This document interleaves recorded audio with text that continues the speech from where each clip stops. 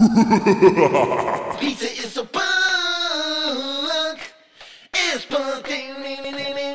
Welcome to another episode of Pizza Punk. We are in a slightly different venue than we normally are because, just like with filmmaking, there's this thing. It's called Murphy's Law. And what Murphy's Law is, it's the law of chaos. Anything that could happen will happen, and you have to be prepared and ready to think on your toes and nimbly conform to the situation. So that is what we've done. We're actually in a Zoom call, which is new for me in terms of doing the Pizza Punk show, but it's Pizza Punk nonetheless. I'm Jeff, and I forgot to ask you, Bill. Should I call you Bill or should I call you William? Call me Bill. In print, I'm William, but in person, it's Bill. Okay, very cool. Thank you, Bill. I have to tell you, okay, this is my introduction. I'm going to blow a little smoke up Bill's ass. He deserves it.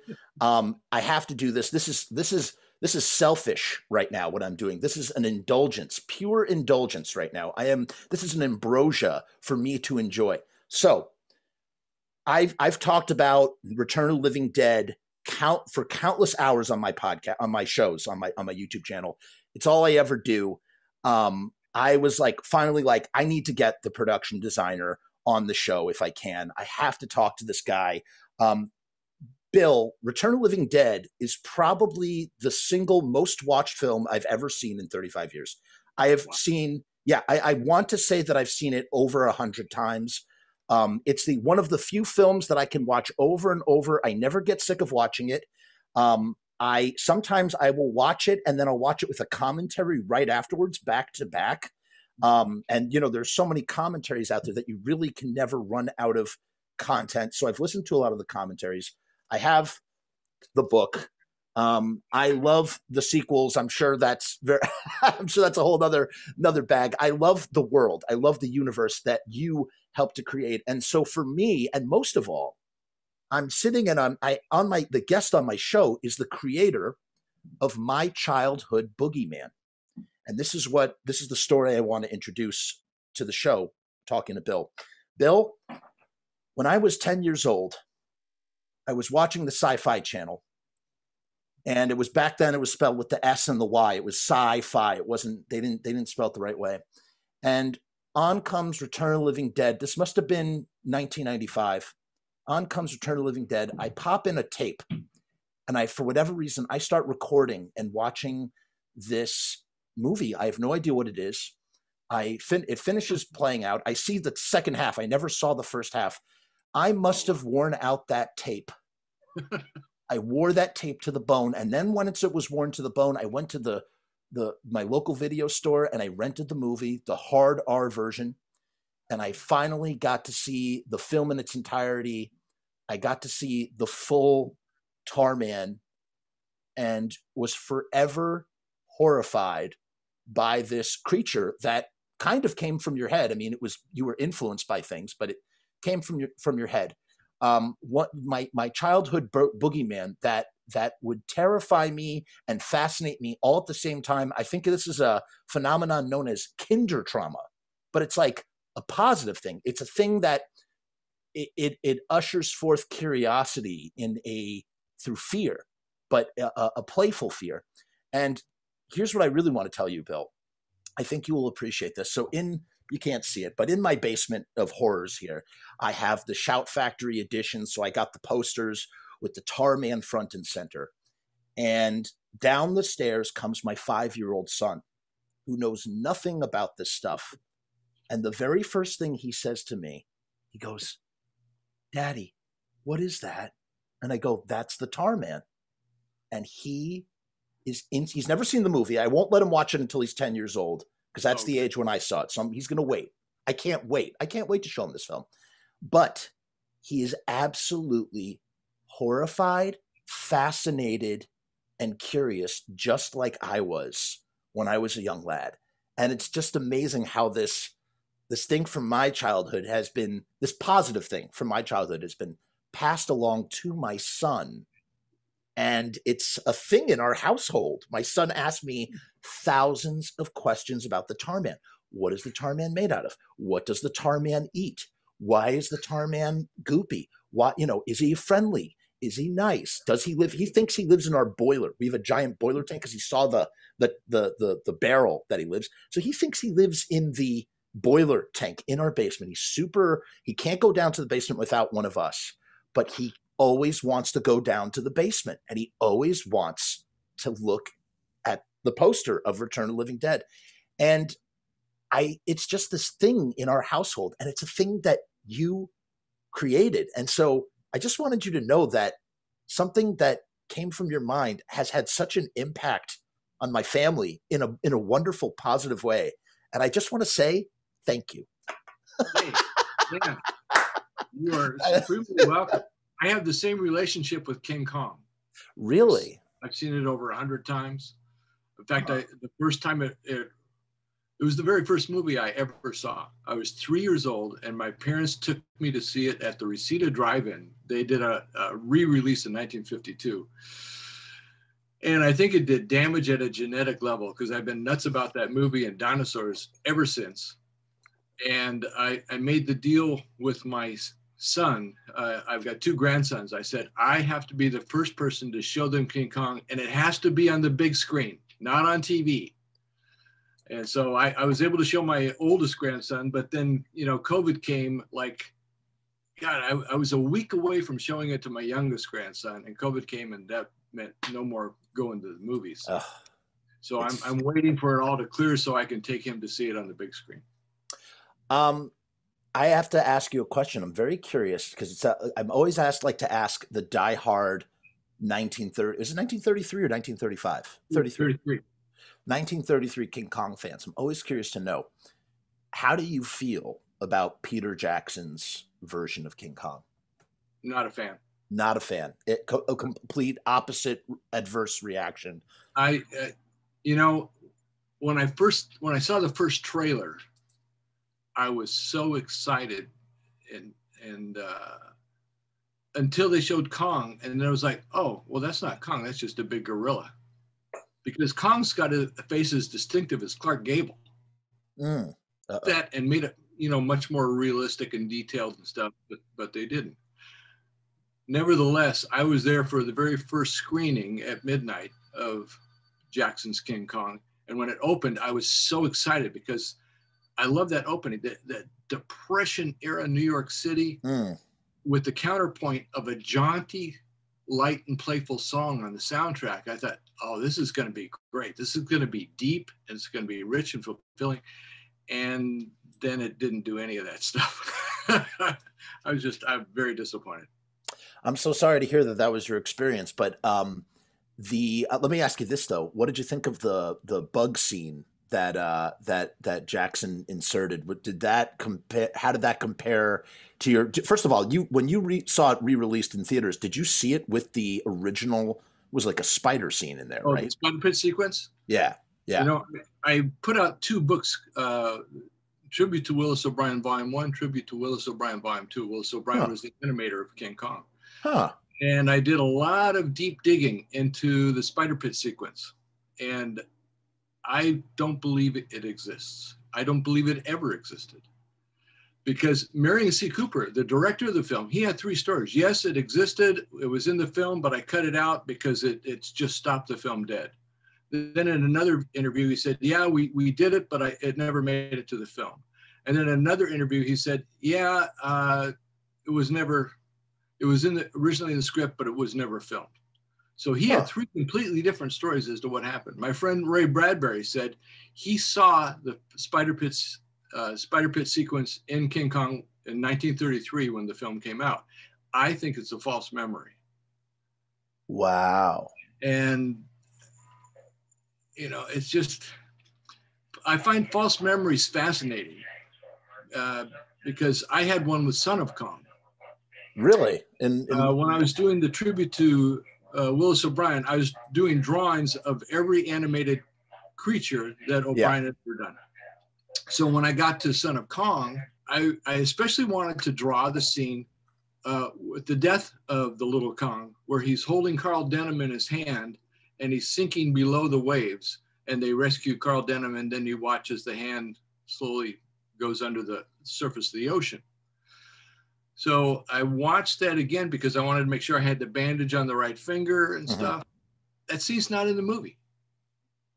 I've talked to so many people who vividly remember that scene. It was never shot. It was never in the film. What happens is Carl Denham is in Little Kong's hand. They rescue Carl Denham, and then the camera follows the boat with Carl Denham. You never see the hand sink below the ocean. But I think it's a credit to the filmmakers that they were able to conjure up something magical that made you think you had seen Little Kong drown and die, but it's not there. You know, it's interesting you say it. First of all, I find this fascinating. First of all, how does it feel to to hear about how King Kong and the King, whatever, and Son of Kong and yada, yada, yada, impact and inform and influence your life. And then to think that you have done the exact same thing with your creations. You know, I know that obviously it was brought to life by other people in terms of makeup, and filmmaking is a collaborative team effort, but you were the one that came up with this idea. You're the one that drew that and came up with this idea that O'Bannon had written, because he's not written really as, he's kind of written that like that a little bit, but you were the one who took this idea of this Tarman. So my question to you is, have you felt that in your life, like this idea that so many people are affected by the Tarman in the same way that you are affected by King Kong? Absolutely. And it always takes me by surprise, because when you're making a film, I don't care what film it is, who the director is, who the writer is, you never know if that film is going to be successful or not, because the missing ingredient always is the audience. It's the audience who determines what lives on and what doesn't. And so it's, you know, when I've made, oh gosh, I've worked on over 60 films, and you can never tell what's going to connect with the audience. Yeah, I was actually, I wanted to, here's the thing, I'm like super divided because I really want to talk about Return of the Living Dead, but I was very shocked to see that you worked on The Mist. You worked on First Blood. You've worked on a bunch of stuff. But all right, we'll get there. But first, let me finish about Return of the Living Dead, because this is, I really want to tackle this. Now, here's the thing, and this is what some people may not realize. You have the writer, you have the director, you have the cinematographer. It takes a team to bring a movie to life, as I just said. But the thing that never is criminally, I would say criminally, that people do not talk about this thing in the way that they talk about cinematographers, in the way that they talk about directors, in the way that they talk about screenwriters. There's not enough talk about production designers. I totally agree. Yeah, it's a real shame, because you have to think about this. Break down that word, production designer, the designer of the production. Hello, like this super important element. And so even though Dan wrote the script and wrote the characters and stuff, you took it from the written word and you fleshed it into reality with all sorts of visual information. Because this is the interesting thing about another thing that production designers and art directors and, you know, concept drawers do. What they do is they sort of, you guys are subtly writing story and information visually into the film that is not informed by the written word. And it's a very accurate observation. Yeah. For the folks out there who don't know what a production designer is, he's responsible for everything you see on the screen except for the performances of the actors. Yeah. Yeah. So when I think of, and that's why I'm so sort of like, you know, fanboy nerding out right now. Yes, Return of the Living Dead is Dan O'Bannon's, but it is also yours. And so it's so cool to talk to the dude. Yeah. To talk to the dude, you know what I mean? When I became a production designer, I investigated the history of production design. And the very first time that term was used was for a big hero of mine, a gentleman named William Cameron Menzies. He had completely designed Gone with the Wind. He storyboarded the entire film in full color. Wow. And he directed a third of the movie, including the burning of Atlanta sequence. But the other director, Victor Fleming, did not want to share credit. And he was adamant about not sharing credit and taking sole credit for the direction of the film. So David Selznick, the producer, was faced with this dilemma. He came up with this idea and he approached Menzies. He says, the film will say production designed by William Cameron Menzies. And that was the first time the term production designer was used. Prior to that, they were called art directors. Production designer, actually, as production designer, the art director works for me. The art director, right, in his capacity on a film with me, is he's responsible for a lot of the budgeting and the planning. Okay. And that frees me up to just draw and paint and create the look of the film. I was going to add, if I may contribute, and you tell me if I'm right or wrong, he's also kind of like the executor on a production level, right? During production, if you're sort of, even if you're there overseeing things, like that's the guy who's sort of carrying out what you're designing. Yeah, when I'm production designer, I'm on set every day. Right. I'm a real hands-on production designer. Which is why I'm hoping that you can answer some questions. So here's the thing. And again, we sort of have talked about this a little bit already, about the idea of how there's so much extra writing, story writing, whatever you want to call it. So much writing gets done visually when a production designer creates. Because you could have a thing, if a screenwriter or if a writer-director writes the washing machine, but that's it. That's just a word, washing machine. And then the production designer puts stickers on the side of the washing machine and puts a dent in the washing machine. And suddenly you get the viewer who never would have been informed by this, from the director or the writer, is suddenly going, they've had this washing machine for a very long time and it's seen a lot of mileage. And even though that's like a small little detail, it's a detail nonetheless. And that doesn't come from the writer director. That comes from the production designer. I think a great example of that is in Return of the Living Dead is the crematorium, in the way that you were influenced by real life horrors. Dan O'Bannon and I did research. We went to several crematoriums in the Los Angeles area and several funeral parlors. And, and they were actually amazingly free and open to showing us what they did and how it was done. I remember we went to one place and the guy said, "Oh, you never seen a dead body?" And he popped open the lid. There was this old lady lying there in his office. And he said, "Oh, you never seen bodies burning? Come on, I'll show you. We're burning some right now." And he took us to the oven and opened up the door and showed us the bodies burning inside there. And I said, "Oh, you've got like 3 bodies in here. I thought you're supposed to burn them one at a time." He says, "Nobody knows. We just burn the 3, divide up the ashes into 3 chunks. Who cares?"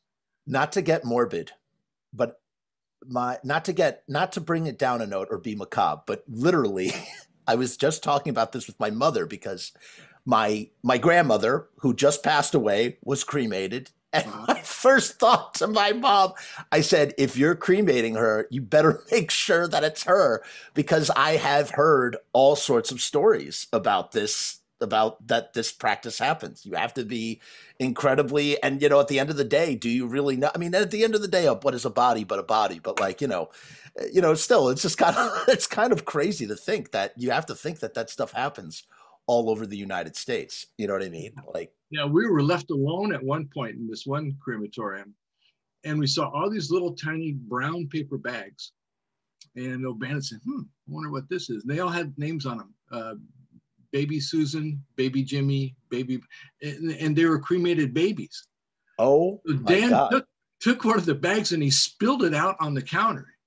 We should see what this looks like. And he goes, looks like vermiculite. And I said, Dan, that's someone's kid. Yeah. And then we heard somebody coming and he quickly swept it back into the bag and then took the bag back. That consistently happened. And this was the creepiest thing of all. After we'd visit each of these places, we'd be walking back to Dan's car, and an employee would come running up to us and say, "I just got to tell you, they're fucking the bodies. They're having sex with the corpses." This was consistent at every single place. This stuff is insane, though. It really is insane. And it's interesting. It kind of like you're doing that, going out to these places and doing this kind of research. Really, you feel, even though it's a film about dead people coming back to life and eating brains, it very much has those kind of real world touches in the processes that are seen and explained in the film.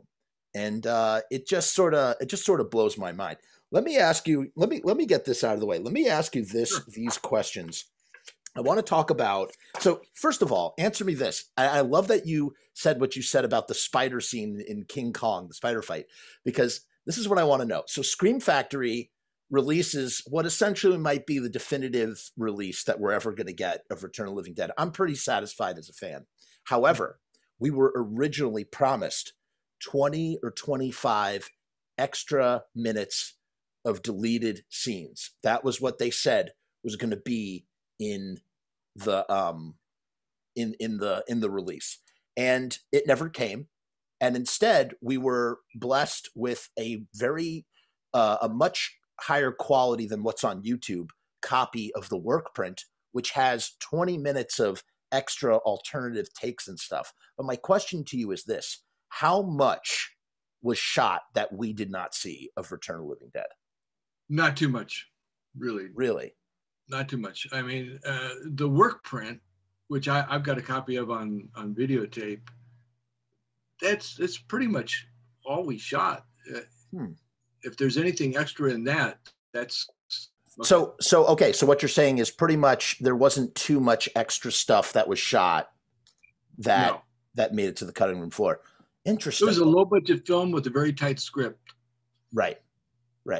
I did notice, so I got my hands on a 1983 copy of the script, and I did notice one thing that was cut out that never made it anywhere. There's this like little insert of like they're driving to Unita and they almost run over a chicken. There's this whole bit with chickens. I don't know if you remember that from the script. Yeah, that's a funny thing. I recently, about a month ago, Frank Dietz organized a table read of Return of the Living Dead, and I read Jimmy Caron's part. Yeah.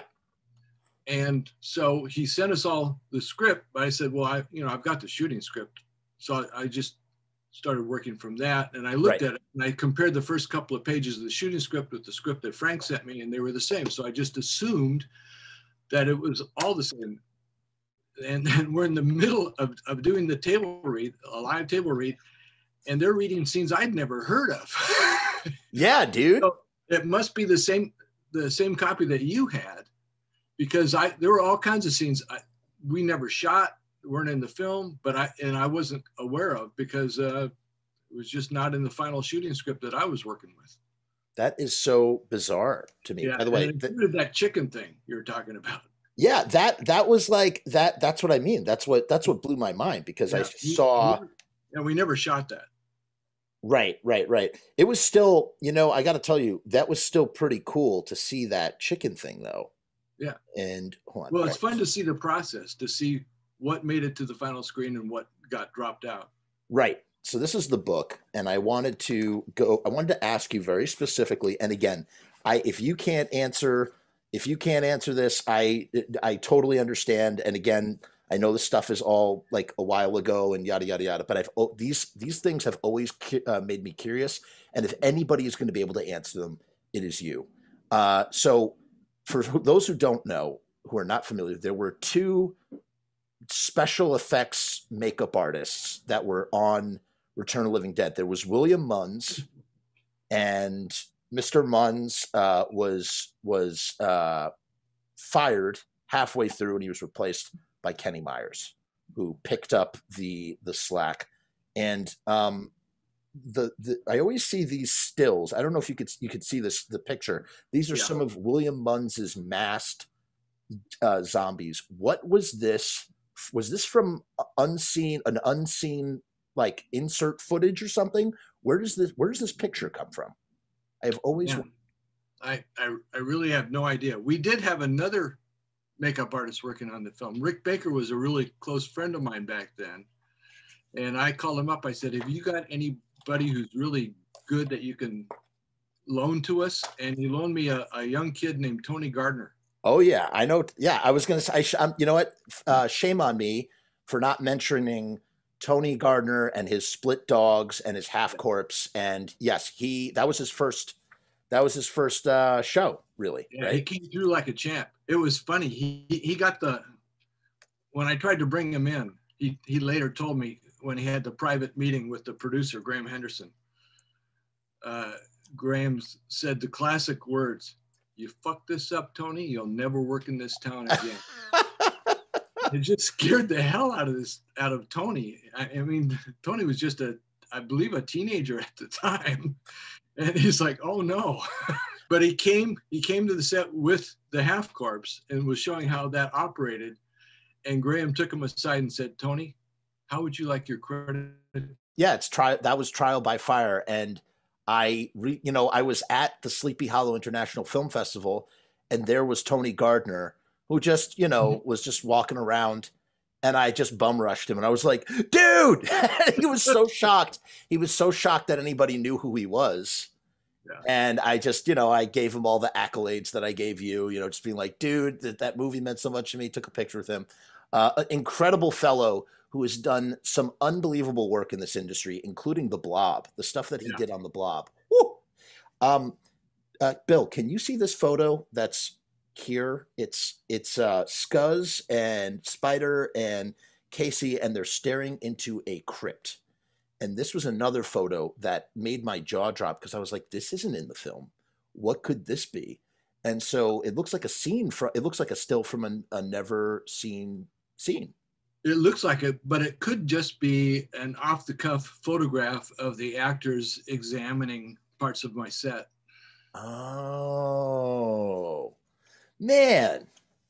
Well, I guess that answers. Okay, that's probably the Occam's razor of the situation. Fair enough. And what a set it was. The set that you built. That was one of the things that has always taken my breath away and sort of blown my hair back. The way that you, in a very EC comic book like way. Let's go to the drawings. We'll just go to the drawings because they're here. Yeah, ECs were a big influence on me. Still are. You can tell. And you want to know something? One of my favorite games is the Tales from the Crypt series. The Tales from the Crypt series. I always like to think, like, what movies were secretly Tales from the Crypt films without actually being under the brand Tales from the Crypt. And, I always think of Death Becomes Her as one of those films. Yeah. That's very Tales from the Crypty. Just stuff like that. And I'd say that Return of the Living Dead would be at the top for a not Tales from the Crypt film, because it has everything. It has so much, and it really is. It's in the production design. You could see that in all of Bill's drawings. And here's the drawing with all the choked up graves, man. And it just is terrifying to me. And just above it is the attic set. And I got one of the nicest compliments of my career. Don Calfa came up to me during the filming, and he said, I just saw that attic set, and I was afraid to go in it because, oh my God, there's all that dust and cobwebs. And then I realized, wait a minute, that's not real cobwebs. That's not real dust. This is a set. But he said, you would totally convince me that it was real. Now, I've always looked for them, and I can never find them. Where is the jar of teeth? Why am I not find? I was told that there is a jar of teeth somewhere inserted in the set, which plays into another character. So here's the thing. Again, one of the greatest some of the greatest character backstory writing that takes place in Return of the Living Dead comes from Ernie, in the sense that Ernie is a Nazi in hiding, and it's never, ever once said. And maybe there's a couple of words that might infer that in the script. I don't remember. But yeah, he speaks a little German at one point. Right. And he says when it's raining cats and dogs. But besides that, every single thing that implies this is told through the production design. Yes. How did this? A lot of that came from Don Calfa himself. He would bring things to the set. Can you use this? He found that old German calendar. Yeah. I said, yeah, we can use that. That's great. Yeah. And I have literally, when I watched this movie, and I've seen it so many times, and I was so happy when it came out on Blu-ray, I'm sitting there and I'm just freeze framing and just looking at all the stuff that you guys put on the walls and put in that, you know, Bird is a slave driver, you know, just all this, you know, all this jazz. And it's just incredible. Let's talk about the basement for a second, because the basement has captured my mind. Oh, here's something else that's interesting. So you did, before we get there, sorry, I'm like ADD overload. So here is the full sequence of trash coming back to life. There were several sequences in the movie, and it seems like, okay, so another thing that some people don't realize, I'm sure Bill is very familiar with this, is that a movie is written so many times during the production. It's written on the page. It's written again during production, where various things that don't translate have to be fixed, or, you know, production design comes in and those visual elements help rewrite the script. It gets written again in editing. Editing is another form of rewriting, where scenes are cut or things are retconned. And one of the things that always felt like it was really written in the edit are some of Trash's scenes as a zombie. One being when she comes out of the mud, because look at all these extra storyboards. This leads me to believe that she was supposed to do more stuff in like this frame here, where she's suddenly realizing that she is dead and that she's come back to life, and she shrieks. Where did this come from, and why was it never used? That was in the script. Huh. And you know, the basic outline of the scene, obviously it wasn't in the detail that I put into my pictures. But yeah, I don't know why it was cut. I thought it was I'm really big on entrances. I think important characters in the film should have really memorable entrances. And to me, that was an entrance, because she's changing from a girl to this zombie. So she's really making an entrance. It's her entrance as a zombie. What's interesting about your illustrations here, and what you managed to do in 2 dimensions, just with your paper and your pen, is you give this character who's supposed to be, you know, in the 80s, every character was just fodder to be killed, mostly, you know, in some of these horror films. You give this character more dimension. You give her pathos. She has real pathos in these frames. And it's a shame that it was never used, but it always sort of, whenever I looked at these frames in this book, I'm just always like, wow, like, what was that about? I guess there was supposed to be more, and it just always kind of blew my mind. Yeah, the seed of that pathos is when she is talking about, you know, her worst fear, which is being eaten alive by zombies. Right, which is so funny. So it's foreshadowing what's about to happen. And then she gets just what she wants. And something I want to talk to you about, maybe you'll appreciate this the way I do. Some people don't realize this. When Trash is talking, doing her whole little thing about being ripped alive, you know, being ripped up, to have my clothes ripped off and eaten alive. There are mushrooms right out of focus, right by their feet, because they're shooting kind of up, and you can see mushrooms. And it's such a great touch. It really made me feel the cemetery so much more. And what's amazing is the cemetery in this film is not actually a cemetery at all. It doesn't exist. It was created, and it feels so real. The Spanish peat moss, the mushrooms. And so I wanted to ask you about the mushrooms, because in my mind, the only person who was like, I don't know if Dan was like, hey, we need some mushrooms in the foreground. I would imagine that you were like, put those mushrooms in the foreground. Do you remember anything about the mushrooms? Well, obviously they were fake. Right. You know, I might have had Tony make those for me. He did a lot of little things in addition to the half corpse. All that stuff is really important to me in setting the scene. One of the things I do is something that the audience never sees. When I was the production designer in Masters of the Universe, the Courtney Cox character there's a scene in her bedroom. And prior to shooting, I went to her dresser and I filled her dresser drawers with everything that character would have. Huh. And then closed the drawers.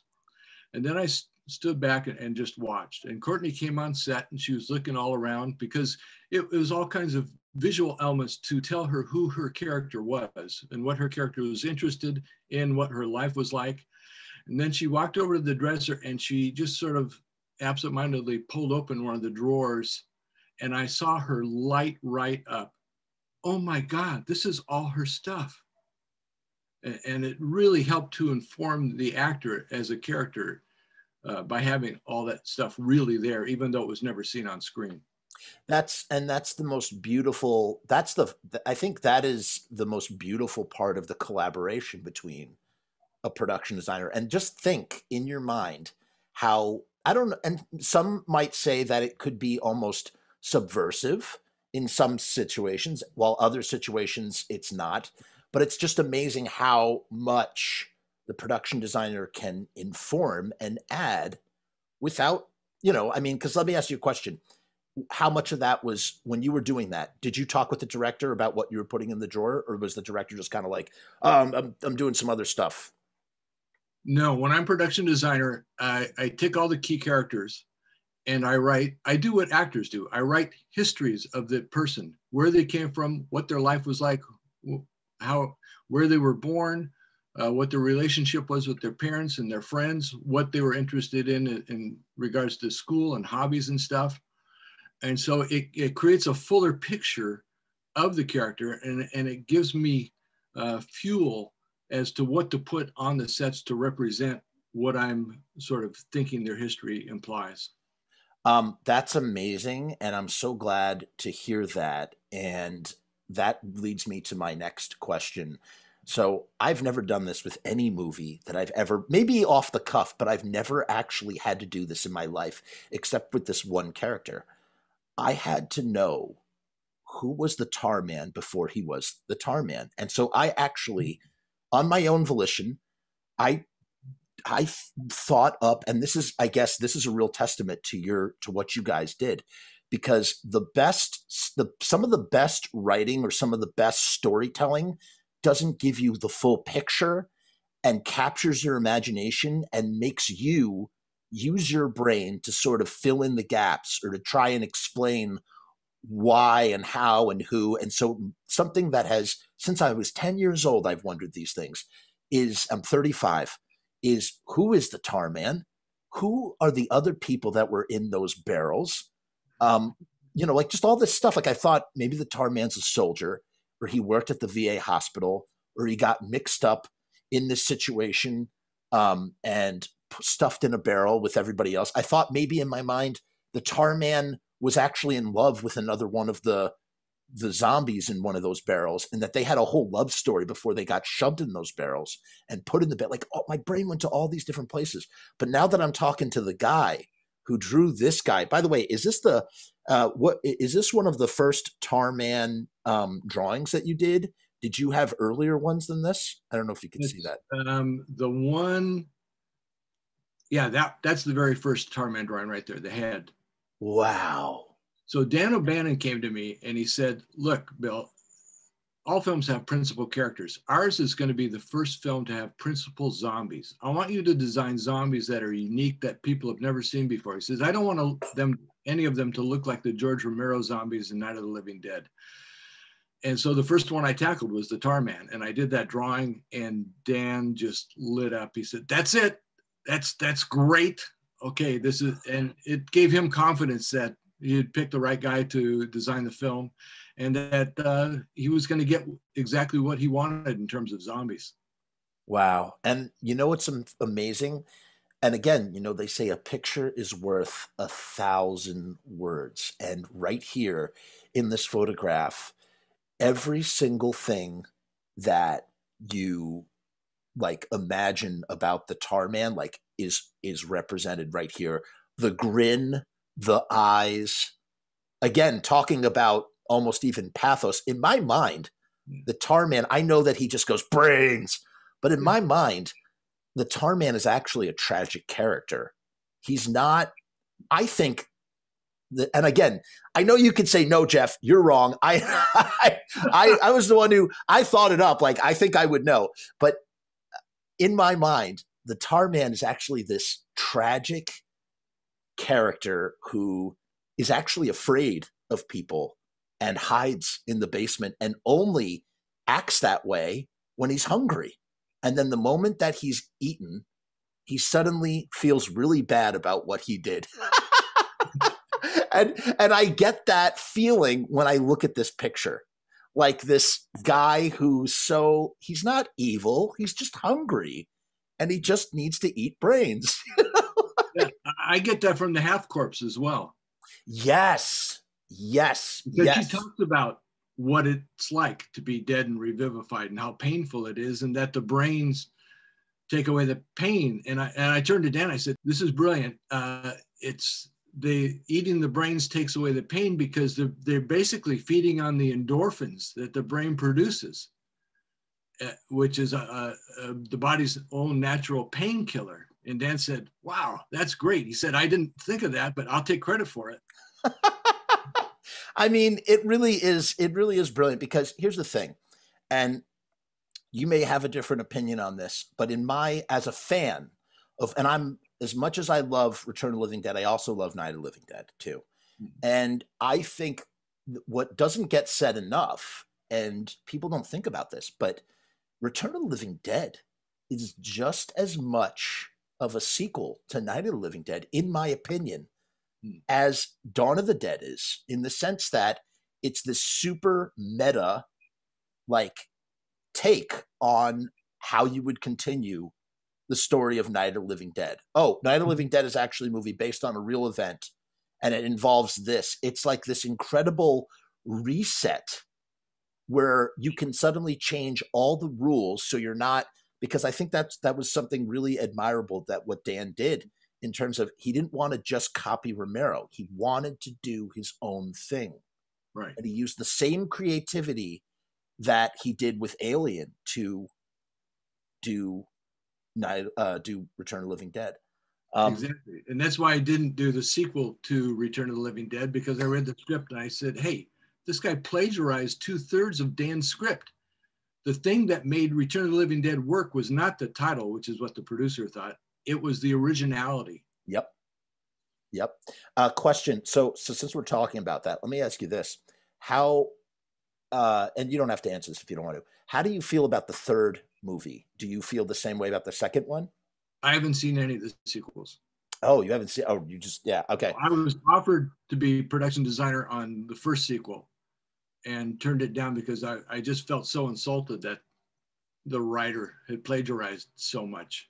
You know, it's funny. I hear all sorts of rumblings about, oh, there might be a new Return of the Living Dead in the future, yada, yada, yada. And I feel like if anybody could do it justice, if they were, because it really is, if you can't remake this movie. There are movies out there, I'm of the belief that you should never remake good movies.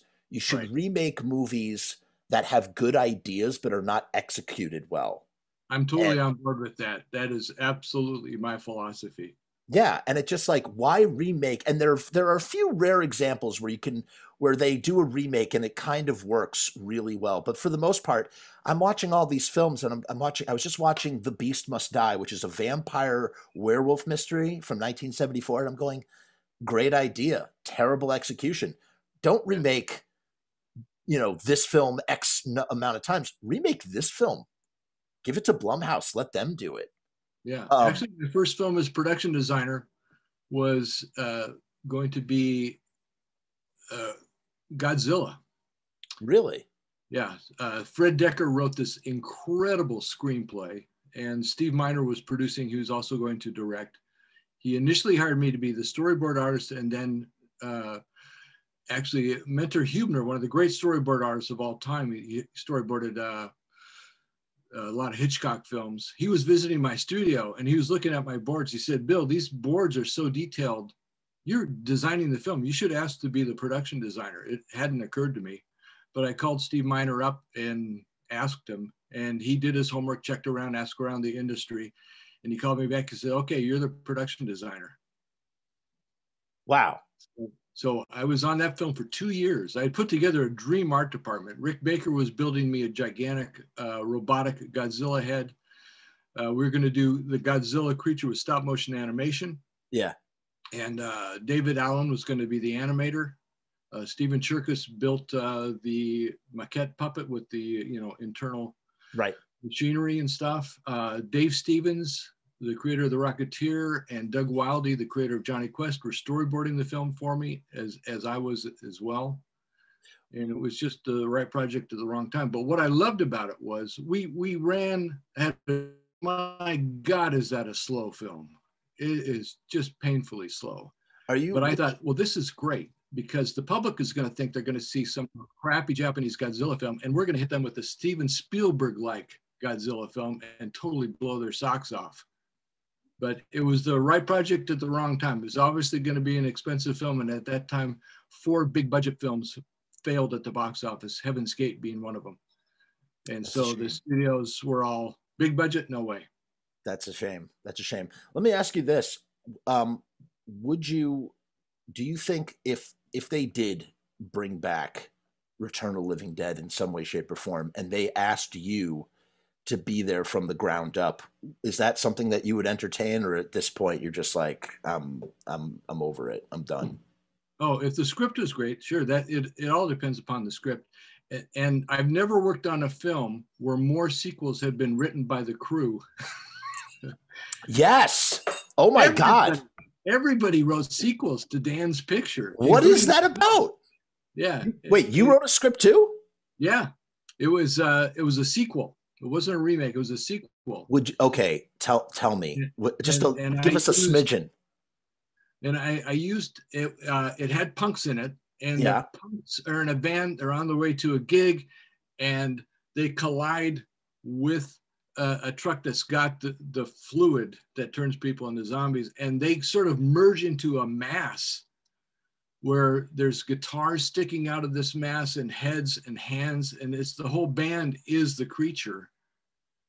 And then I also had a Auschwitz survivor come alive inside a sort of a curio museum shop. Oh my God. I tried to do what Dan did, which was create zombies no people had ever seen before and make. So it was a fun exercise in writing. Obviously. But that's what's interesting. Don Calfa, Brian Peck, you, it's just like, what is it about Return of the Living Dead that made everybody was so inspired to sort of like do their own version or want to continue the story or want to sort of make it work? Which leads me back to my question about the Tarman. Have in your mind, when you're writing, when you're drawing something like this, did you remember, from anything you can remember, who was the Tarman before he was the Tarman? Or is it just lost to time or a mystery? I would say lost in time and a mystery. The main thing I wanted to convey was that I wanted each zombie to have a personality. I didn't want them to just be a dead thing brought to life, but I wanted to show some of the humanity in both a scary and a humorous way. Wow.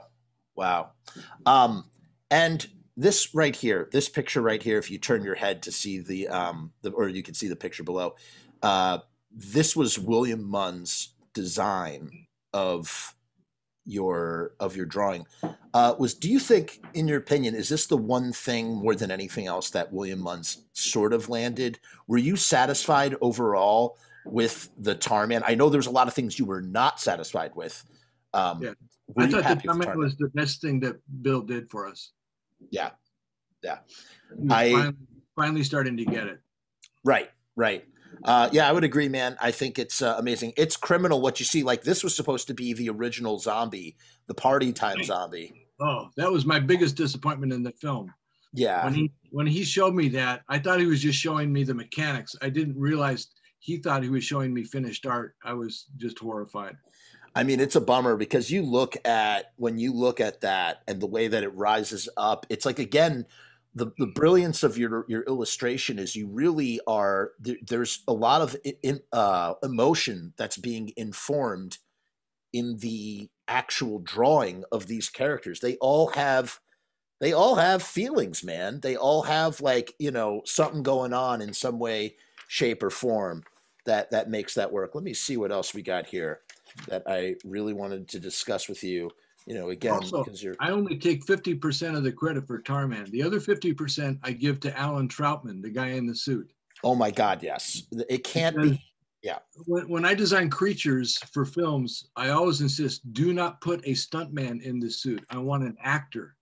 because the actors will bring that suit to life. And boy, Alan really brought the Tarman to life. He can move as though his bones aren't connected. It's just incredible. Yeah. And by the way, people, this is some of Bill Munn's. Bill Munn thought that was an acceptable yellow cadaver. I mean, just absolutely insane. I mean, just so crazy. That was just so embarrassing. Embarrassing is beyond. It's not. I wish there was a word that was beyond embarrassing. But yes, Alan, you can't. And you know, it's funny. I'm actually watching this show with my son right now on Disney Channel, and I looked in the credits and I was laughing. Dinosaurs. If anybody remembers the dinosaur, you know, I'm the baby, gotta love me. The mother is played by Alan. Alan's very talented puppeteer. Yeah, and and boy, the puppets here. Here we go. Here's Alan right there. There's a picture of him. And yes, he really does brings the character to life. Now, what's interesting is, if you notice, and some people may notice, some people may not notice, there is a slight continuity. I don't know if you want to call it an error or it just seems a little out of place. There's a continuity. It's not in the book. But that, like, it cuts away to shots where the Tarman is covered in blood, and then it cuts back to shots where he's not covered in blood. It's like this really weird thing that I never noticed before. Upon a very recent watching that I noticed, I was like, wait a minute, that's after he bites Suicide's brains, because before he's more dry. His skull is weathered. It's not covered in blood, and it seems like something was. It seems like something was I don't know, like again, written in the edit that allowed for that to happen. I don't know, super weird. But I never noticed that.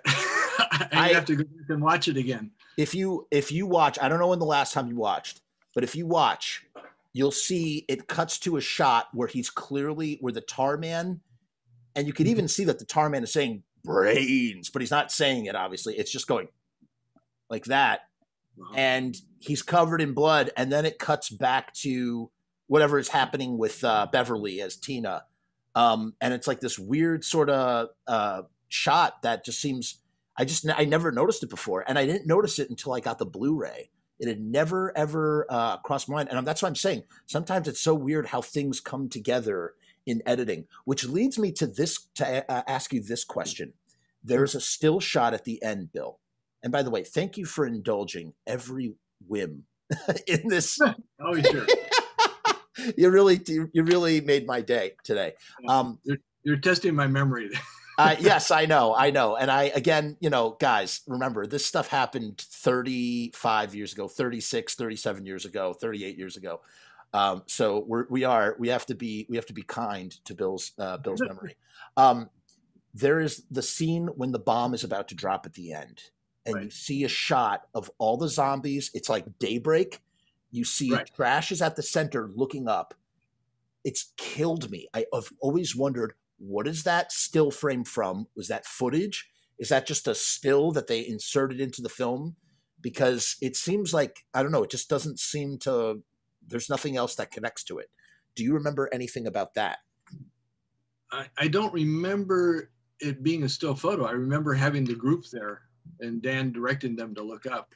But it's just like, when you look at it, it seems like it's just a static shot, which is why I always wondered, I wonder if there was more to that scene. And then they were like, oh, it's not working, so let's just use this static shot. That, I guess, who else might know would be John Penny, another guy who wrote a sequel from Return of the Living Dead. He wrote the Return of the Living Dead 3, was an assistant editor on Return of the Living Dead. So that's interesting. Let me ask you tell me about your work now. I'm curious to know, what was your work on The Mist? You were a conceptual artist, or you were, what was exactly done on The Mist? Well, I'm a longtime friend of Frank Darabont, the director. Brilliant director. Really brilliant director. I directed one of my favorite films of all time, Shawshank Redemption. Brilliant movie. Yeah, but he's also a big horror fan, and he loves doing horror films. So anyway, he had signed on as the director for The Mist, and he called up all his friends, me, Bernie Wrightson, and other artists he admires. He said, okay, we finally get to do some stuff together. And I immediately reread the story, the Stephen King story, and made notes on all the creatures that were described by Stephen King. And then I don't think the screenplay was finished yet. Frank was writing the screenplay. So I was working from the Stephen King short story and just designing all the creatures that appeared in the short story. And then the next day I got diagnosed with prostate cancer. And so there's no way I could continue on the film. But I had already designed 3 creatures and sent those off to Frank, and my spider creature made it into the movie. Ah, that's your spider. Well, first of all, I'm very sorry to hear about that diagnosis, and I'm glad that you're here with us today talking, and that's all I will say about that. But I'm just very glad to hear that, whatever, you know what I mean. Second of all, that spider creature is one of my favorite creatures in the whole movie. Great creature. Oh, cool. Oh, thank you. So terrifying. So terrifying because, you know, once you see the spider creatures, in my opinion, the moment that they encounter the spider creatures is a moment where I really felt like, okay, they are fucked. Like, they are not going to get out of this okay. These things they're so deadly, and they're so insidious in the fact that they're small and that they crawl around. Let me ask you this. How did you feel about the black and white version of the film? Oh, I love the black and white version because for me, The Mist is like a great Twilight Zone. But an hour and a half instead of just 1 hour. And so that was originally Frank wanted it released in black and white. And I totally agreed with him. So the reason why I bring it up, and I wanted to check with you first, because here's my honest truth. When I went to go see The Mist, I was super duper excited. I was stoked. This was a very much anticipated film. I didn't know. I didn't realize that you had done work on it. Much anticipated film for me. Go into the movie. I'm riveted. I'm at the edge of my seat, riveted at this film. And then I see that tentacle. And I'll be honest with you, Bill, the CGI, in my opinion, as a moviegoer, it left a lot to be desired, if I'm being honest. I was very let down by the CGI. It didn't feel real. I didn't feel like the character was in danger by what I was seeing. There's a million reasons why that could be, why it turned out the way it did. Don't want to point any fingers. It was just not my personal cup of tea. I'll leave it at that. Okay. And it was always like this itching thing at the back of my mind because I love the film so much, but some of the CGI took me out of the film. It just didn't work. And then I got the Blu-ray came out. I bought the Blu-ray, and I was shocked to realize that there was a black and white version of the film. I love black and white films. Going all the way back to Night of the Living Dead. I love the world that black and white creates. And what I discovered was that when I rewatched the movie in black and white, there's something about taking the color out of what I'm seeing, out of the CGI, that suddenly made every CGI bit, whatever you want to call it, gag bit, all of a sudden everything worked. Everything clicked. It was perfect. And I realized that my problem was not the CGI per se. It was the color. And the color made it look fake to me.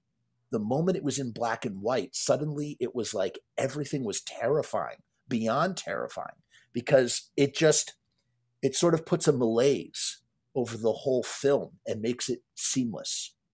And it's a real tribute to Frank Darabont and his decision to want to do a black and white version, so much so that I started desaturating my TV when I watched horror movies because of The Mist. I started doing it because I wanted to see if I would get the same feeling where it would sort of like take me out of like stuff that might not have worked. And it does. When you put everything in black and white, Friday the 13th Part 6 is like a 1940s Universal horror film, the way it's lit, if you remove all the color. It's crazy. I think that what that does is it makes the audience more of a participant in the film, you without having to see it because you're black and white. And that's something I strive for in all my films, is I try to make the audience a participant. I don't want them to just sit back and just have everything spoon-fed to them. I want them to be part of it. I was reading about the making of Rosemary's Baby, and there's a scene where you're peering, there's a door that's slightly open and you're peering into the next room. And the producer went to Roman Polanski and said, well, wait a minute, why did you shoot this that way? And he says, when you see it with an audience, you'll know why. And they had a screening with an audience. And during that scene, everyone in the audience went like this to try to see around the doorway. Oh. So he had made the audience participate in the story of the film. You know who else does that? You know, it's very interesting you say that. I don't know how familiar you are with Phantom of the Paradise by Brian De Palma. That's So Rick Baker's favorite movie. is it really? Because it's one of my, so like right up there with Return of the Living Dead and a bunch of others is Phantom of the Paradise. And by the way, I saw the restored version, the secret restored version that is I don't know if it's public yet, but they restored all the it says Death Records over everything. It's supposed to say Swan Records, and they were going to get in trouble with Led Zeppelin's Zeppelin, right? Swan Song, yeah. Yeah. So they had restored that somehow from that negative elements. I don't know. It was that was also at the Sleepy Hollow International Film Festival, and but something that Brian De Palma is famous for, as you know, Bill, is he does the split screen, and it's the same thing. The audience is actually editing the movie by deciding which side to look at, right? Yeah. What's the most important thing to watch right now? Yeah. Right. And the audience, so it's like it's such a crazy thing. It's an unedited scene being presented to the audience and going, okay, you cut the film with your eyes. I'm going to look over here for this many seconds. Now I'm going to look over here for this many seconds. And and every time you watch Phantom of the Paradise or any Brian De Palma film where he does that carrier, yada, yada, yada, you are cutting the film yourself as the audience. Yeah. Just really brilliant stuff. Truly brilliant stuff.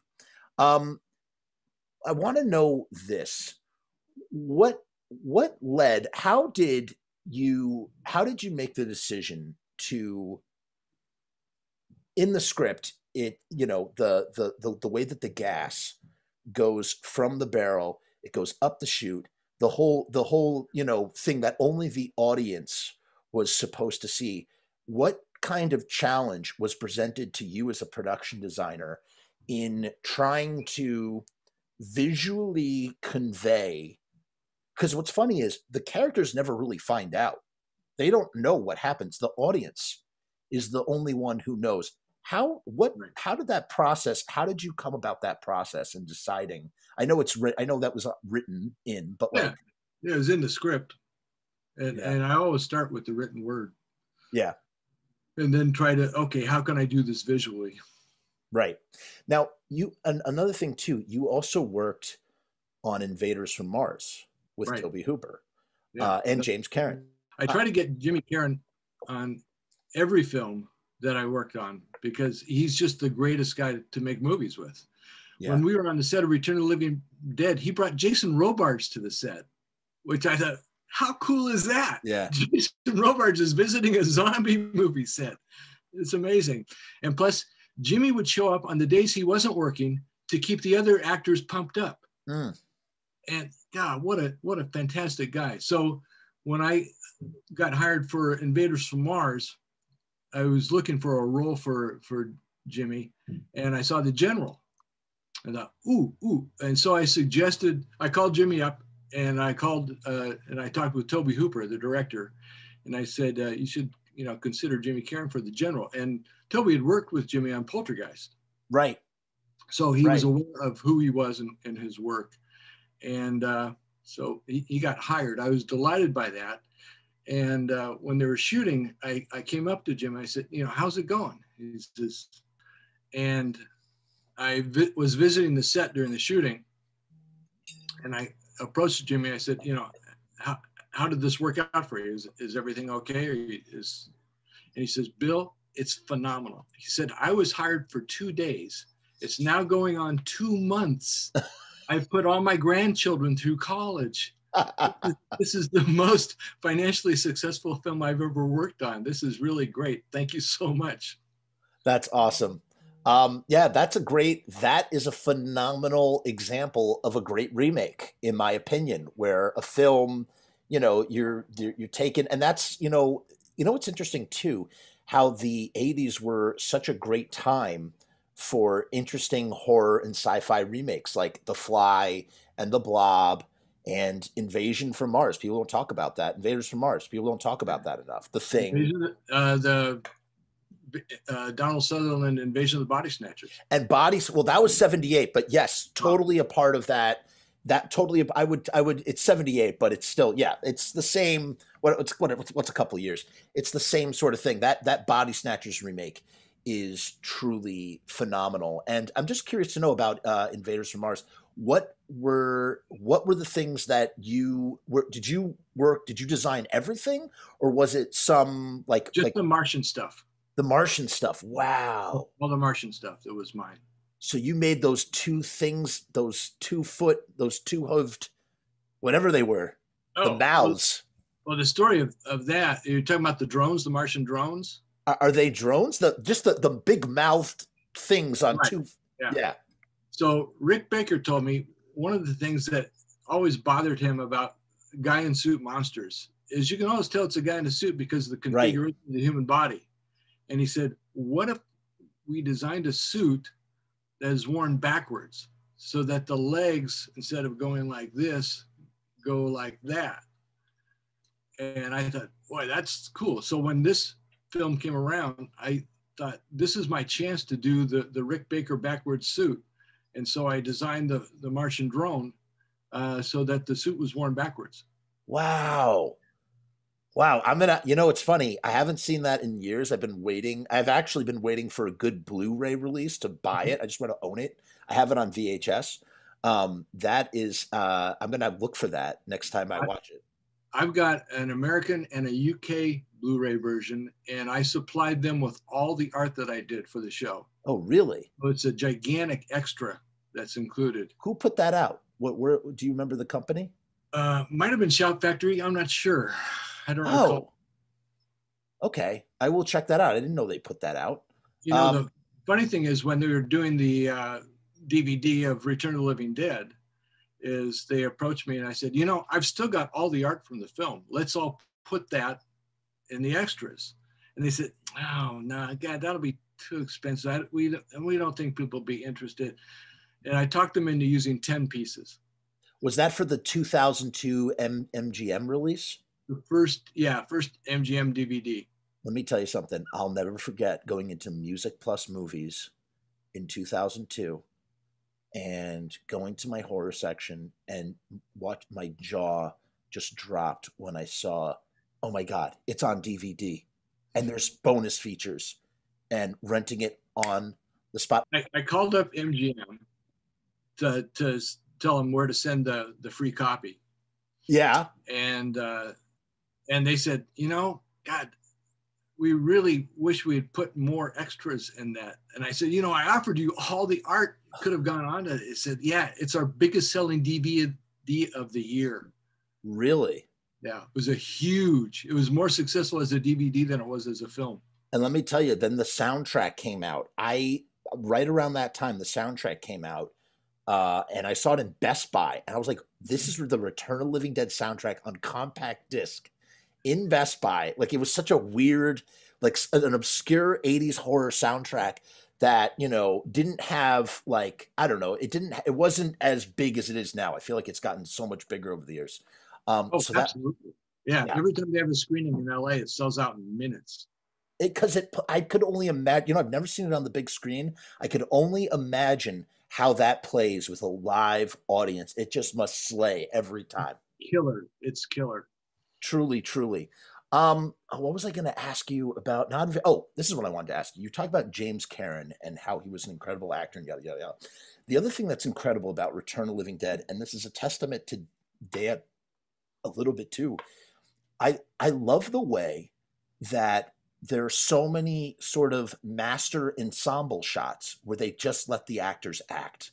A great example when they're boarding up the Tarman's door, and it's just the six of them in a line doing their stuff. It doesn't cut in. It doesn't. It just lets them. It's like a real. I feel like it's a real actor's scene, you know. And I feel like you really get a lot of that, especially with Freddie and Frank, in the way and their interaction, and you really let the chemistry between the actors shine by not cutting, you know, back and forth so much. You know what I mean? It's just like these. Dan wasn't afraid to let them improvise as well. Yes, and you know what's interesting? You know, a lot of people are like rubbed the wrong way by, you know, Dan with in various different things that I've read. Again, don't know, just read. But what's very interesting that I find very fascinating about Dan being a two-time director is how open he was to suggestion and collaboration. For someone who had to be so hands-on, he was not afraid to take a suggestion. And probably the best one, in my opinion, one of the best ones, was when James Karen said, hey, what if I put myself in? I mean, what a ginormous deviation in writing. He's changing his whole character arc. And Dan doesn't have any ego about it. He goes, yeah, that's a great idea. Let's do that. Yeah, with the finishing touch, Jimmy putting his wedding ring. Oh, so good. And then, you know what that makes you think? Again, talking about like the details, what does that inform about the character? That he's deeply religious in some way, shape, or form. He gets down on his knees. He says, forgive me, because suicide is a sin in the church or whatever. He puts his ring. He loves his wife. Honey, keep the pot roast in the oven. I'll be home, you know, in a little bit. You know, he's very close to his wife, and now he's never going to see his wife again. He's saying, forgive me. I don't want to be this thing. I don't want to live this way. I don't want to be like Freddie and, you know, try to eat my significant other's brains. And yeah, it expands the audience's experience outside of the screen. Oh, because you're thinking now about his life outside that story. Yep. And it just really works. And you know what? It's just, and then, you know, it's also works really well in the film. I love that you guys chose to not show Freddie at the end. As much as I used to always get mad about that. I'd be like, I want to see Freddie banging on the door. I want to see, but what you've done is you've done the less is more Jaws shark in the water approach. You don't show us. You just tell us with the voice. Tina, I just broke my hand off, but I still love you, Tina. And that, hearing it allows my brain to imagine it. It's so much more than anything I could have been shown.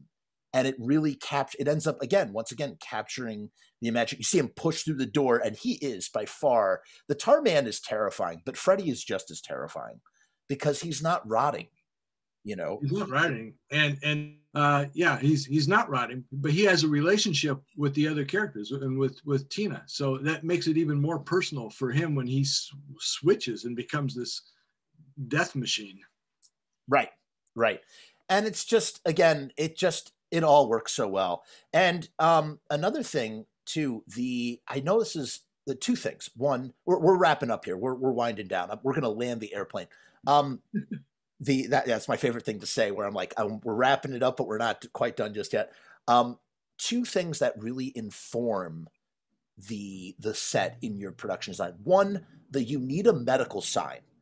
So singularly, this sign itself, which I love so much, I hope you'll forgive me, that I had to trace a stencil of it. I made my own T-shirt. And I have a T-shirt of UNITA that somewhere, and you know, when I quit smoking, I started getting into making my own T-shirts, and I reproduced my own UNITA T-shirt because I was like, no one's got this. This is the coolest shirt ever with the design. I printed it out off of Google, and I just did traced the acetate and whatever. that sign, which is the first thing you see after the based on true events and the date and the time, you see the sign, and it really informs what kind of building it is. It's not just some warehouse. It really adds that it's a medical supply warehouse, in addition to all the other stuff with the skeletons and the teeth, the teeth farm, that was from Tobe Hooper originally, that detail. What detail? The detail about the farm, the bone. The India skeleton farm. Yeah. Oh, I didn't know that had come from Toby. Well, I read in the book that Toby, that was a detail that was left over from the one thing that Toby had done on the film before Dan had taken over was the teeth farm, or the Indian farm in whatever, with perfect teeth. That actually came from Tobe Hooper and not from Dan. And Dan loved the detail so much. But I don't know. That's what I thought. The other thing that you did so brilliantly is the Resurrection Cemetery gate. Oh, thank you. The gate informs what we're going to see inside. The gate in itself is its own character that you created with just the way that it's aged in a place where there is no cemetery. Yeah. It's kind of crazy. How did you come about the car? You're like, this is a punker's car. He's going to spray paint it and write, why, and, all this sort of stuff on it. Did you actually do that? Did you let the actors do it? How did that come about? I don't remember. Okay. I really don't. That's okay. And again, guys, this is 37 years ago. Whatever. And I get the car mixed up with the car that's in Masters of the Universe. That's another big, huge cruiser. Yes, indeedy. I'm just trying to think. While I have you here, I just want to make sure I'm not leaving anything out. Here's something that's interesting. Oh no, we talked about that already. Talked about that. Let me ask you this question.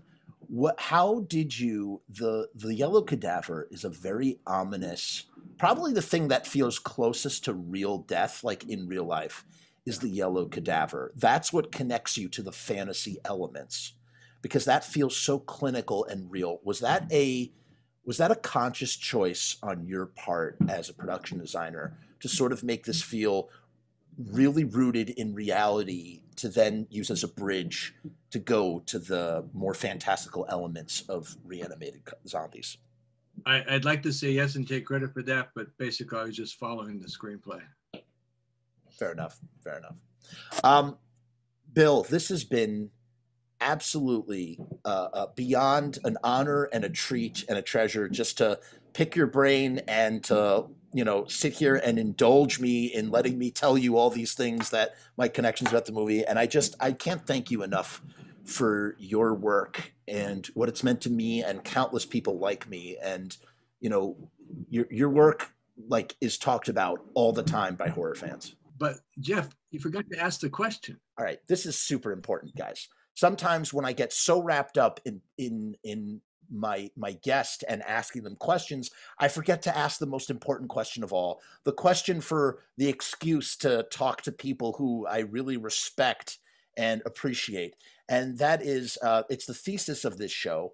And basically what I'm trying to figure out, and I'm asking lots of different people about it, and it's perfect because Return of the Living Dead is a punk rock film. So we're going to ask Bill Stout, production designer, Return of the Living Dead.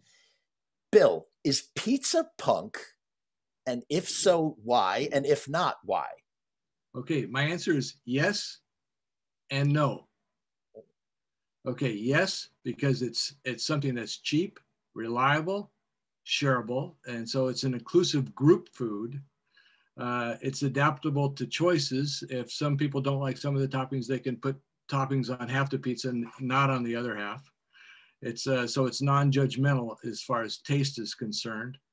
And I was heavily involved in the early punk scene in Los Angeles, punk music scene, because my girlfriend was involved in the scene. So I'd take her to shows, go to the underground clubs, I'd meet all the bands, and those kids were all starving. So I'd take the band members home, I'd make them breakfast. And so I have a strong feeling for the punks. And I loved it, the fact that it didn't matter what you look like. You were accepted into that group if you liked that music. And I thought that was a great thing. And so for me, pizza is like that. So yes, it is punk. But on the other hand, no, because everybody, not just punks, loves pizza all over the world. So it's not exclusive to punks. That was a phenomenal, I love that answer. It was phenomenal. And I really appreciate the thought. And that's something we didn't even talk about. We didn't even get to the fact that all the punk rock elements that are put into this film. It's such an iconic film within the punk, like punk pop culture as a whole. Yeah. And first the film with a soundtrack. punk soundtrack, I believe. Yeah. Oh my God, yes. And it was so, I mean, again, we're winding down here, but it was, I feel like it's also a gateway film to people who may not know very much about punk, or maybe what they do know about punk is what they've seen in Return of the Living Dead. So in a way, it almost bridges, or transcends in that kind of way. But I have to say, this has truly been such a pleasure and a treat for me to have you on my show. And, I feel like I was extra, I was a little extra nerdy and geeky on this one because, again, I am such a fan of your work, and I revere you, and I appreciate everything that you've done for my imagination. And again, you and your stuff is inspiring, and it will live forever. It is right. How about this, Bill? Your work is right alongside. It might not be right next to it. It's not neighbors with it, but it is down the hallway from King Kong. King Kong is here, and it's down. And what I mean by that is the time difference. That's the 30s, but when you get up to the 80s, that's where your stuff is, man. What a cool thing, huh? Like, truly. And you don't need a rinky-dink podcast to tell you that. You already know it, but should still say it. So. Well, it's a funny thing. That's, of the 60 films I've done, that's the only film where I've still remained tight and close as friends to the cast. And that's because Dan O'Bannon gave the cast this wonderful gift, 2 weeks of rehearsal prior to shooting. And the roles that weren't filled in yet, that hadn't been cast, I was the guy who would read those lines. And so we developed this tight little community within the film that carried over into real life. And so we took 2 years and did a tour, me and the cast, of all the monster and horror festivals and conventions around the country. And that bonded us even closer. And it's a wonderful thing. That is something you always see on social media, the cast of Return of the Living Dead together. And it's true. There's no other cast of any film that you see that literally is still so close knit. And,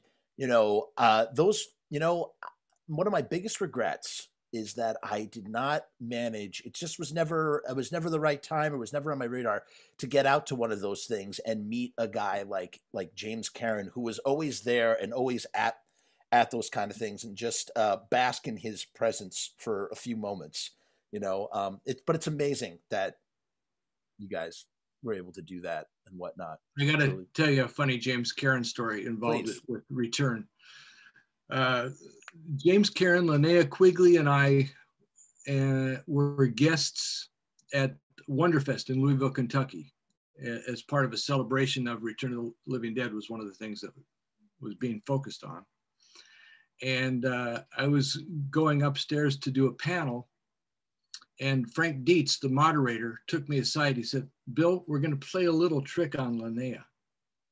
We're going to pretend, you and Jimmy are going to pretend that you actually shot the film here in Louisville," because the film takes place in Louisville, Kentucky. Right. We shot everything in Burbank or downtown LA.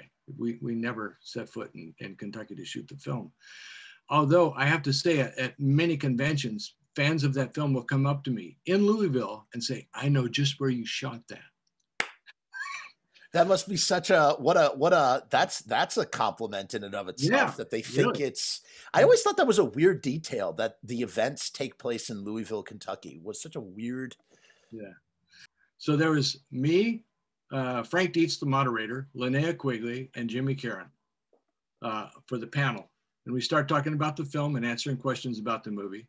And at one point, Jimmy Caron says, you know, to me, the greatest thing about making this movie was making it here in Louisville, Kentucky, where the people were just so friendly and so nice. And I look at Linnea and she's like, huh?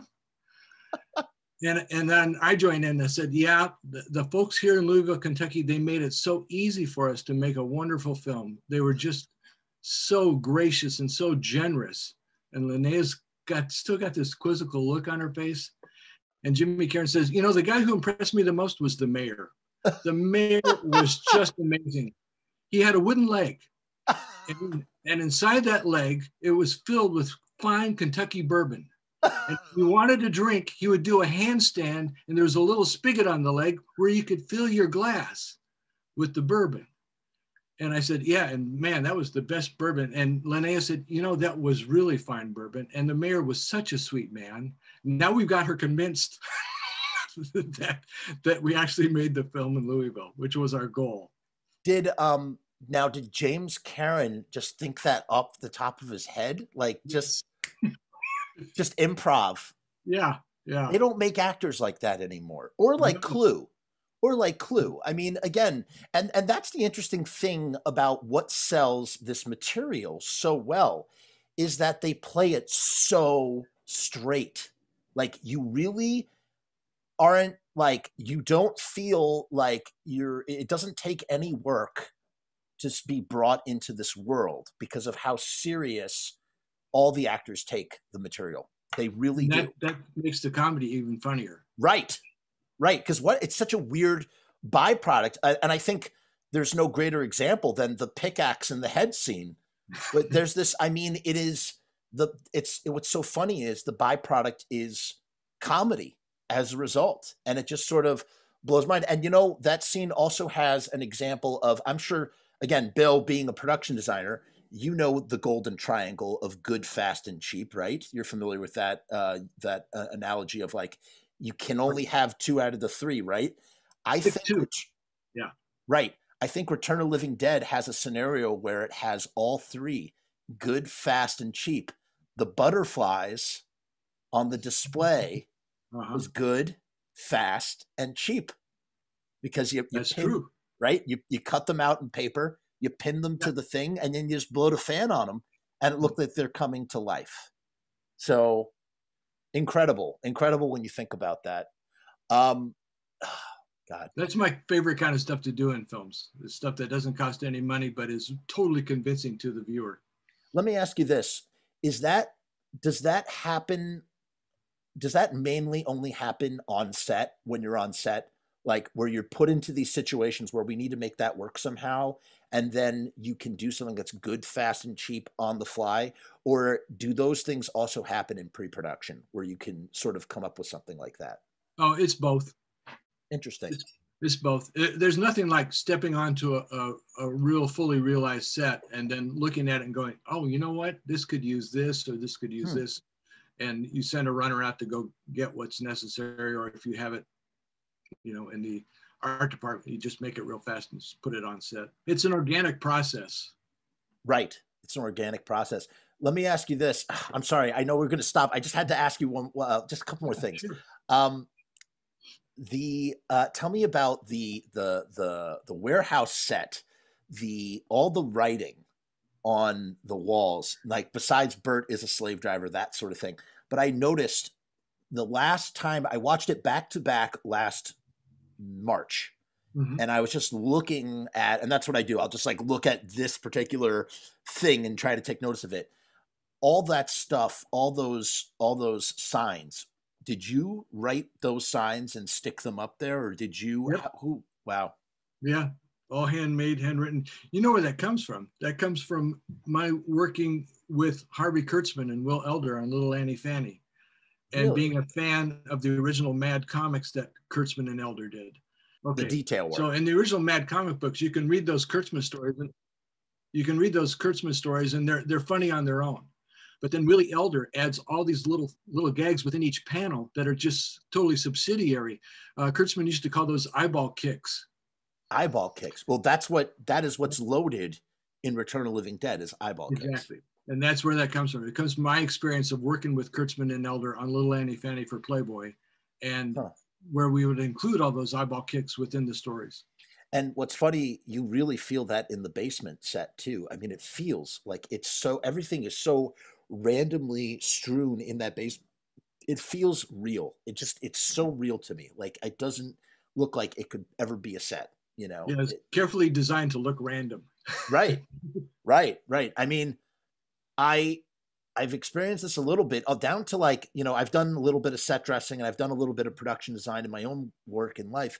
And the amount of, it's almost like the energy that it takes, like, let's say if there's just like a table and there's got to be stuff on the table, but you can't just take a pack of gum and put it awkwardly on the table. It has to feel random. So what you find yourself doing is like, okay, this has to be a messy desk, but how do you make it messy? You just have to like, it's almost like you have to live it, but you have to press yourself on fast forward. You can't spend the time to actually do it. You have to just sort of, you spend a few minutes creating an accumulation of years. Right. And that is like that is something that you are a master of. Like, it's but no, you are, man. Like, and truly in all those sets. One other detail, I was curious to know, whose idea was it to do this was a brilliant masterstroke. We need a helicopter. We need to show that the police are flying in over the cemetery.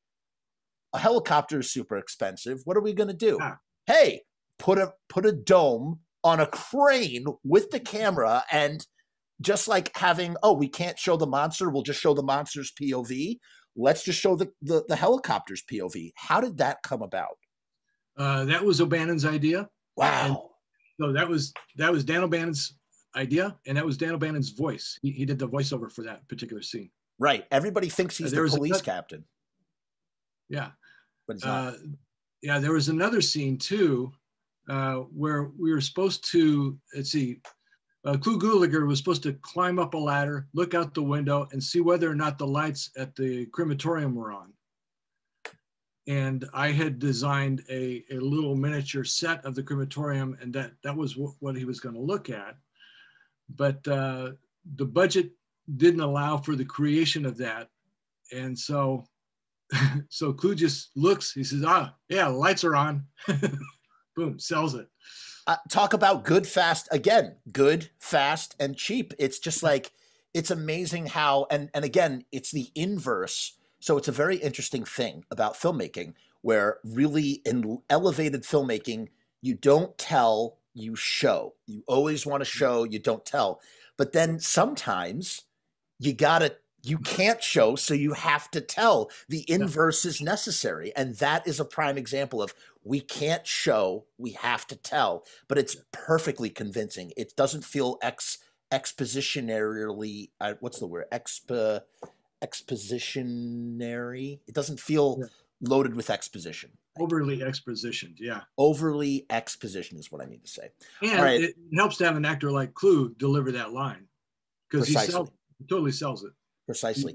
You believe him. And it's amazing how he came late in the game. He was the last person to join the cast. The cast had all practiced together, had rehearsed together. He came in and he shoes right in. Like, he doesn't feel like an odd duck out in any scene at all. It just, again, it's just that. And he feels like the hapless boss too. Yes, totally. He totally does.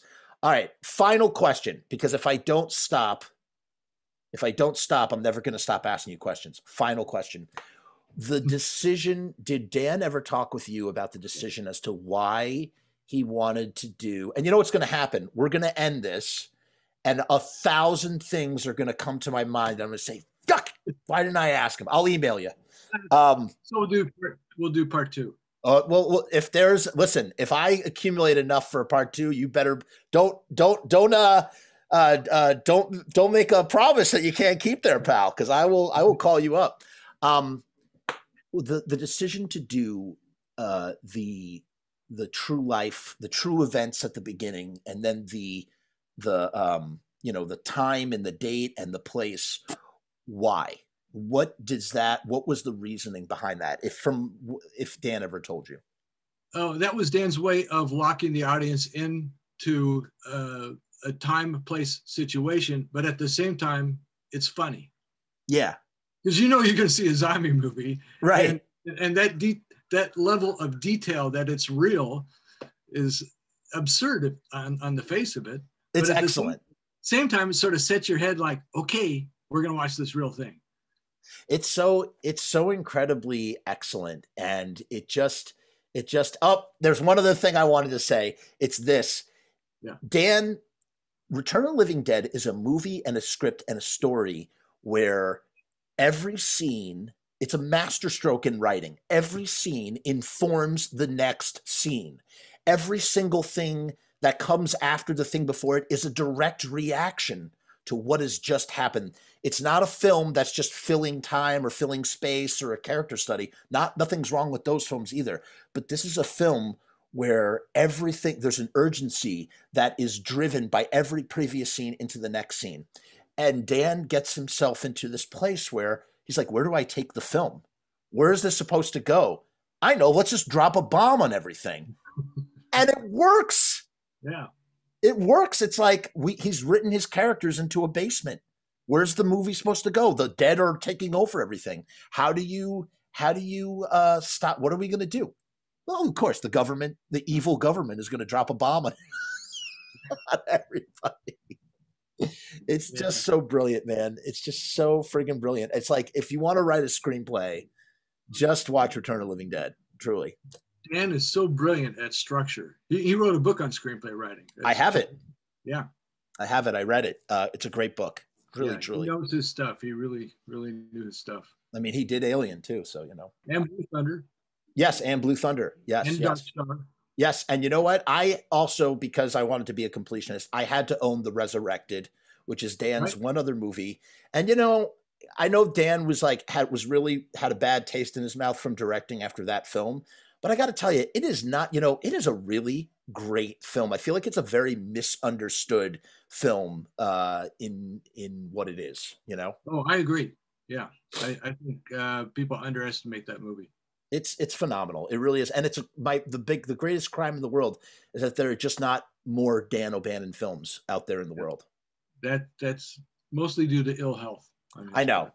I'm aware, but it's still, I don't know. I think of all at least we got what we got. We got what we got. And at least, in the very least, I'm sure that there is a stack of unproduced Dan O'Bannon screenplays.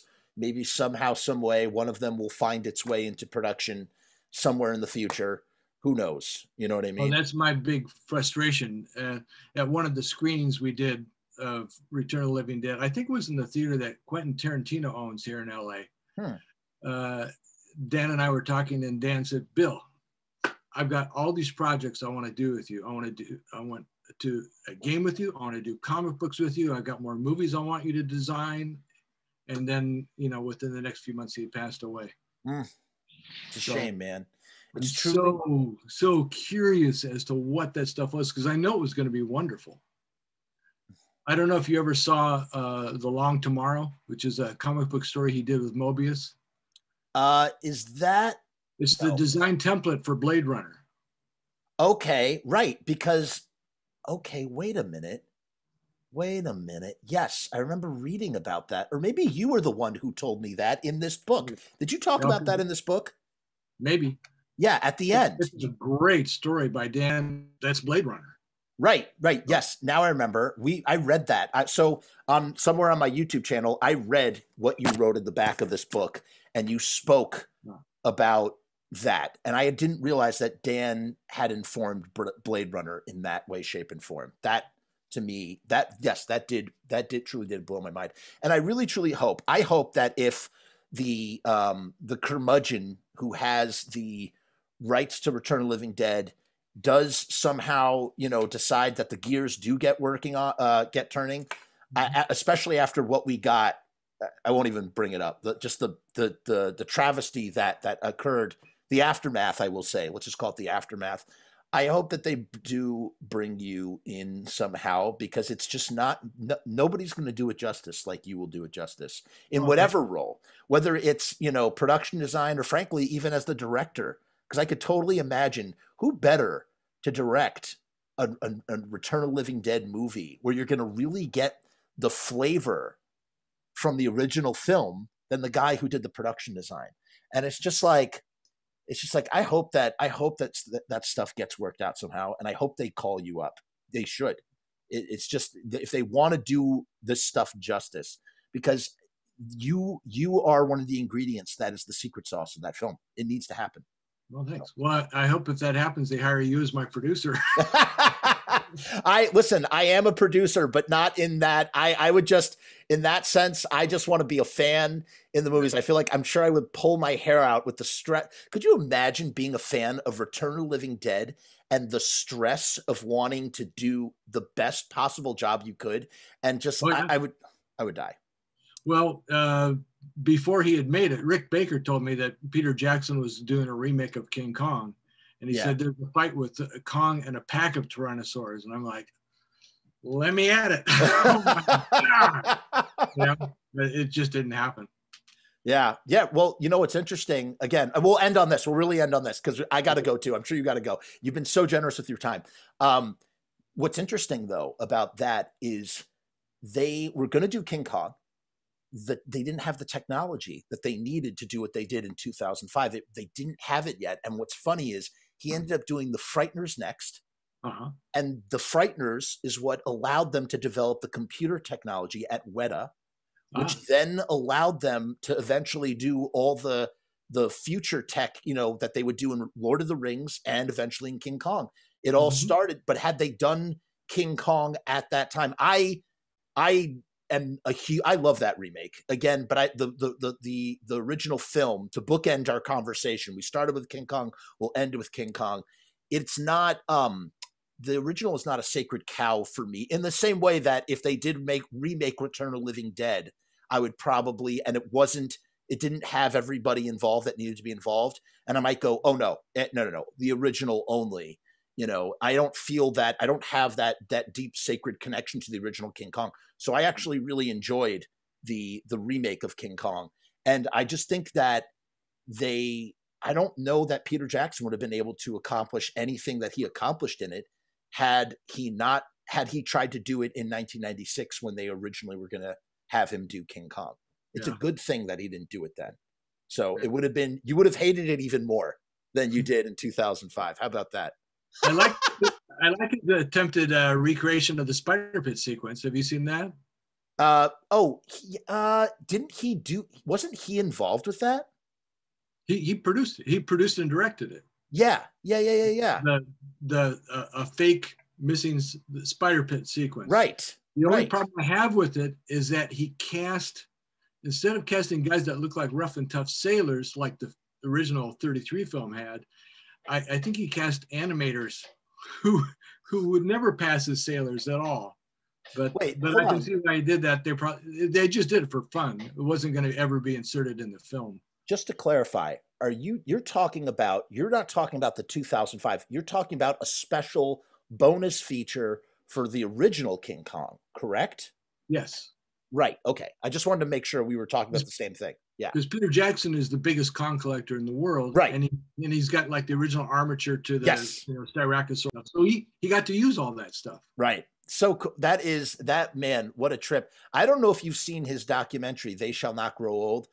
The stuff that he is doing, he really is doing some incredible stuff with film technology that, you know, and restoration that the likes of which has never been seen before. And you should definitely check it out.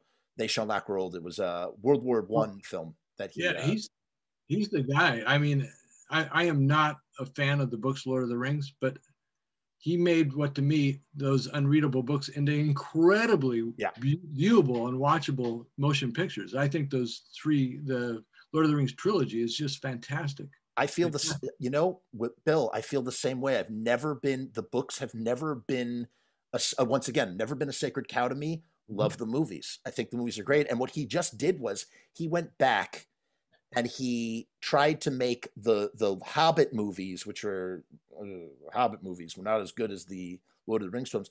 He tried to sort of give them all the same veneer, so they all feel like they were made at the same time, which I'm really happy about. So I'm excited to check that out. Bill, I'm going to let you go, because if I don't, I'm never going to stop talking to you. I just want to say again, thank you so much. You are an incredible fellow, and I have so much respect for you and your work and your time. Thank you. If I do think of more things to ask you about, you better be careful, because I'm going to knock on your email and go, Bill. Yeah. When it's a sizable list, give me a call. Okay, I will. And if I ever cross paths with you at a convention, you better believe I'm going to buy you a slice of pizza. Oh, it sounds great to me. Okay, good. All right. As we always say on Pizza Punk, peace and hair grease. Yeah.